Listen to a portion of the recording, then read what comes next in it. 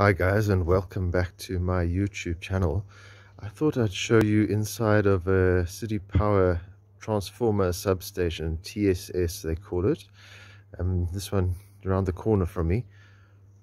It's an old ESCOM substation and then was taken over by Randburg municipality and then became city power. So this side, normally the door you see from the street side, this is the transformer side. So inside here is your transformer. I don't know if you can see that.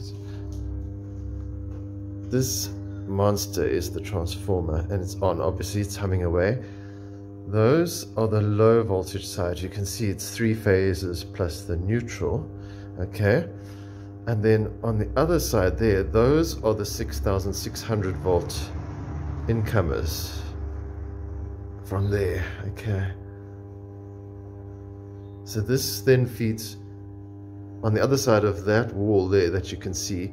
The cables go up there to a back room. There's another door at the back, and that's where all the circuit breakers are. So I'm going to take you around that side as well to have a look.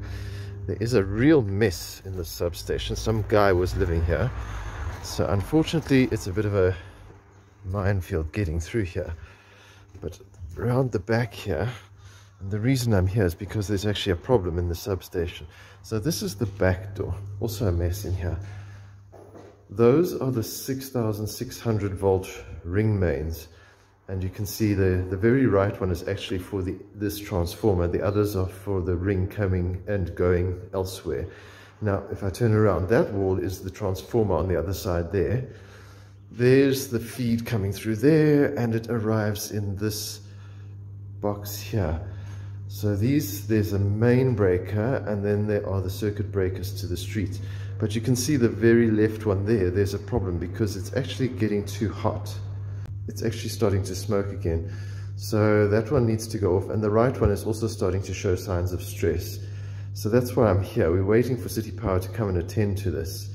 Hope this was useful. Just isn't like an idea of what they look like inside. Sometimes these are fuses instead of breakers though. It depends on the setup. This one was changed from fuses to breakers about 4 months ago.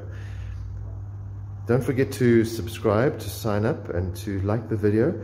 And I'll be posting different ones again of all sorts of different topics. Thanks guys. Cheers. Bye.